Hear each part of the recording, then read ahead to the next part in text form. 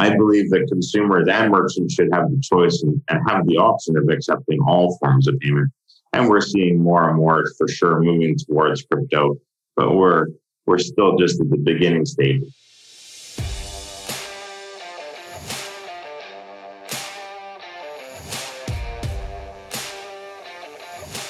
Hello and welcome to the eCommerce podcast.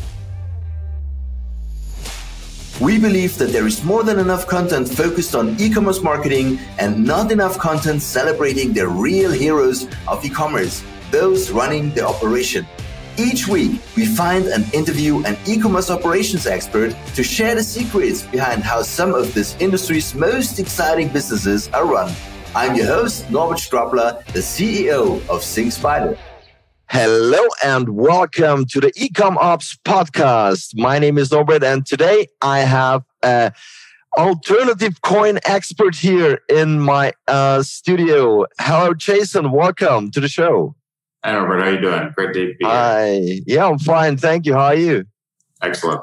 That's great. So today we are talking about coin payments in e-commerce. But before we start, let's tell us a bit about yourself. So how did you get into e-commerce? Sure. Well, in the early 90s, we were originally starting to develop a platform called WSN, the World Shopping Network. So that was the original step into e-commerce. The World Shopping Network is essentially what the internet is today. But of course, we were far before our years and our time. And although we could buy and sell and trade and see images and do things within our office space, there wasn't any connectivity. Very, very few 56 baud modems or 28 baud modems didn't allow for a lot of transactions. Even a lot of people were still on 14.4 or 9600. So, it was pretty early. But that was the original. When was this? That was in 1992, 93. Oh, wow. Yeah. That's really long. So that was a long time ago. That was the initial stages of my e-com ventures. And then we went into lots of different things and started a payment gateway platform and services to help merchants with traditional payments, MasterCard and credit cards, etc. And was involved in that space for a long time, as well as the ATM industry.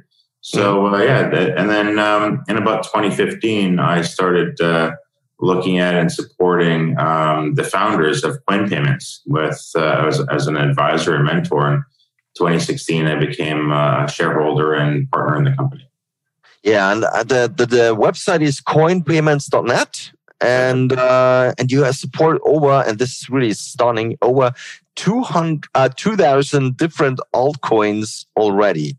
That's right. Yeah, inside of our wallet infrastructure, we're supporting over 2,000 coins. In our payment system, there's about 150 or something like that are actually payment tokens with specific payment nodes and other elements so that we can support direct payments. But within our wallet infrastructure, we're supporting over 2,000.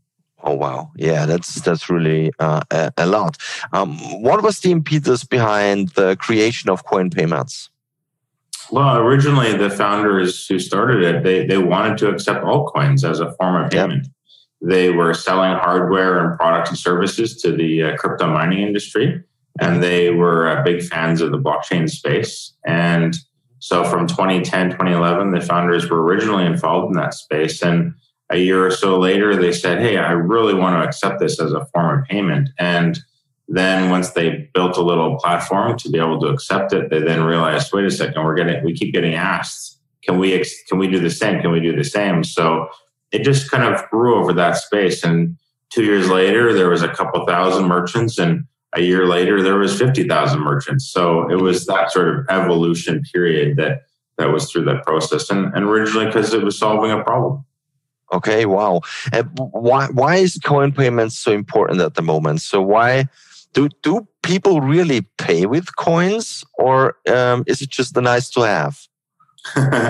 Well, it's interesting because we just put out a fairly good report with sort of the period of growth within accepting crypto as a form of payment. And we're seeing a huge adoption right now. Last month, we processed over $570 million in crypto transactions. So in that period and process, we see a lot of adoption happening, where a year before that, it was probably half of the volume. So, in the growth period, we're seeing more and more usage of stable coins, especially in transactional space. Of course, Bitcoin is our number one. It's about 80% of all our transactions right now is in Bitcoin as a form of payment. Okay, yeah. When I am a private user buying at a store and want to pay with let's say Bitcoins, I always thought so. If I have Bitcoins, I collect them, I save it, I use it for my my rent at some point. Why do people pay with Bitcoin at the moment? So why do they start really using it, or how did that change happen in the mind of the people? Sure. Well, I think if in our report we see originally over the years we were always around 95% of transactions happening in Bitcoin. So it was a much higher percentage of specifically in the Bitcoin transactions. However, as I share with merchants today, the usage of credit cards took about 50 years for adoption.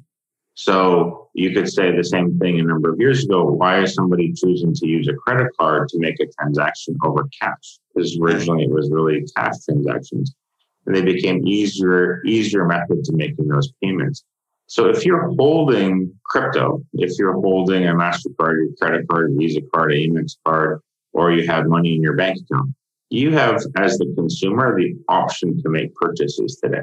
So if you're at a merchant and say you're NordVPN, for example, who's a client of ours who uses our platform to accept payments, if you're using NordVPN and you have the choice to make a payment with either your Bitcoin or your credit card or your bank card, whichever, it's the consumer who chooses to what they want to make the payment in. So it's nice, yeah, right. So that's where a merchant, in my view, should always accept all forms of payment. And I'm really payment agnostic. Most of my team are 100% crypto, 100% blockchain, and that's all they believe in. Well, I believe that consumers and merchants should have the choice and have the option of accepting all forms of payment. And we're seeing more and more, for sure, moving towards crypto, but we're still just at the beginning stages. Yeah, absolutely. For which e-commerce solutions do you have already plugins, or how easy is it to get your tool into an e-commerce store? I think there's about 35 of them or so. Pretty much all the general ones that are there, whether it's Shopify or somebody selling on through the Shopify platforms, or BigCommerce or WooCommerce, or whichever is the systems. We have about 30 of them that are abilities for you to integrate directly into your e-commerce website. Mm-hmm. And how can I, let's say, as a merchant, let's say I accept now the payments. How do I get my money? So how does this work? Do you send it directly to my bank account, or do I have a wallet with you in a specific crypto, or how does this work? Sure. So we provide a custodial wallet service. So as you've accepted a Bitcoin as your transaction, we settle that Bitcoin directly to the ledger that's specific to your account within our platform. So our custodial wallet system is always holding your crypto. At some point, if you want to move that crypto to, say, convert it to fiat, or maybe convert it to another token, we facilitate some of those services currently. We're working on facilitating a global system where we can actually convert it to fiat and then have it settled to your bank account. Currently, we provide the custodial crypto, and we allow the individual to convert that crypto to another coin if they so wish to. Mm-hmm. Okay, this is really interesting. So, what do I need to do to get started with you? Pretty simple. It's a simple sign-up link on our website at CoinPayments.net. And through that process, you submit your email address and your password, do a email verification, and that's all you need to do to set up your account. What we strongly suggest and recommend is the people KYC their account right away, as if at a certain number of volume will require it anyways. However, if people are looking at really doing their business and getting transactions, it's best to KYC their account right away. Mm-hmm. Okay. Well, what I know from credit card providers, there are a lot of documents from the company needed. So you need to sign contracts, you need to upload them, you need to send your passport, and verify everything. Yeah. What do I need to do for the crypto part? Well, honestly, just to set up an account, it's very easy. You just submit your email address and verify your email address. That's really awesome. That's really awesome. And this is really something new in the entire world. This is because in the entire payment world in e-commerce, I'd say, because typically you really had troubles getting all those things to legal and so on. And in this case, sign up, install the plugin, and you're done. So Absolutely. This is really interesting. You've been elected to the Emerging Payments Association Advisory Board for 2021. This is the first time a crypto company will representing there. What does that mean for you? What can you imagine about that? Well, first of all, it's very exciting. I've actually known the guys and the founders and the people in the Emerging Payments Association for many years in different payments industries and spaces, and it's very exciting that when they approached me about it and asked me if I was keen or interested in participating, and then had to go through the voting process, and people elected me to be the representative. It was exciting for a number of reasons. One is that the Emerging Payments Association really has a good foothold into the FCA and regulators and different bodies that they're representing about 300,000 people that work in the payments industry in the UK. Yeah. So their word and their presentation and their support in this space is really looked at very strongly. And I appreciate being a part of that process where we've now submitted some initial findings and our responses and our sort of support around the crypto space in the UK market, which is really amazing. The Emerging Payments Association now also has other divisions, which is in Europe and Asia and others. So that same voice and support will spread across those different areas. So it's exciting to be a part of that for sure. Mm-hmm. And what do you do to ensure a constant customer support and customer experience for your company? What do you do, and which tools do you use to make your customers happy? Sure. Well, that's always something that's changing and evolving as we have more and more customers in different languages. It's an evolving process. So we do use some automated systems that allow us to sort of respond instantly on very general questions. We have a number of individual people that are experts in the blockchain and crypto space that are supporting individual customers. We are working on some improvements to our current system just because it's a very tedious process of making sure that everything's answered. And even more so is making sure the security is still there. And that's a little bit of the challenges where customers are a little frustrated with is that they want immediate support or they want to talk to me. They reach out to me directly. Well, I don't even have access to your server or to the back end or to accounts. So it's difficult for me to answer the problem or solve the problems right away. So we have a customer support system that's automated and it tracks every element of questions and provides customer support tickets and allows us to be able to manage that properly, plus maintain security. The last thing we would want is somehow somebody getting access to somebody's account and saying, "Oh, I can't move all my coins and I want to move it somewhere else." So similar to a bank, you just don't say, "Hey, this is me, so just move my money."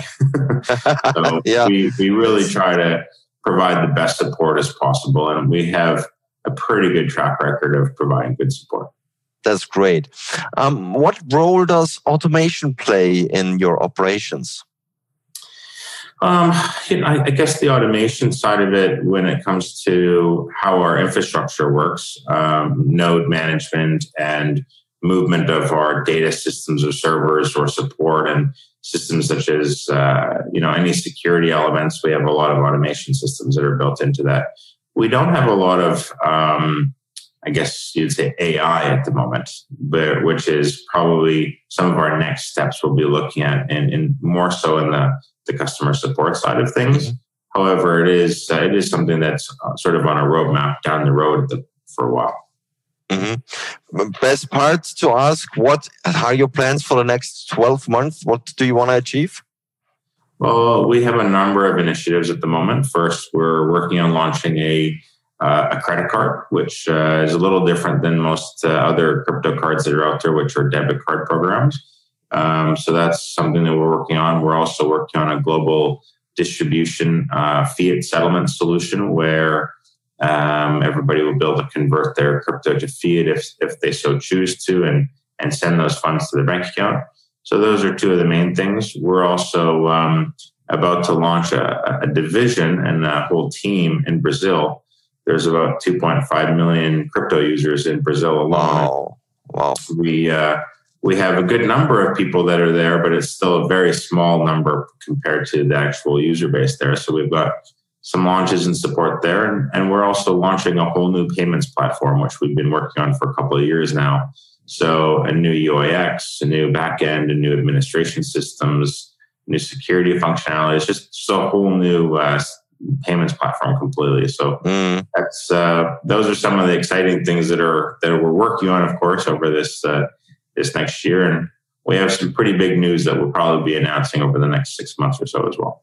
Yeah, and you have a great newsletter, what I've seen. So the CoinPayments Digest, which is packed with up-to-date information about crypto at all, and and a lot of experience that you have collected.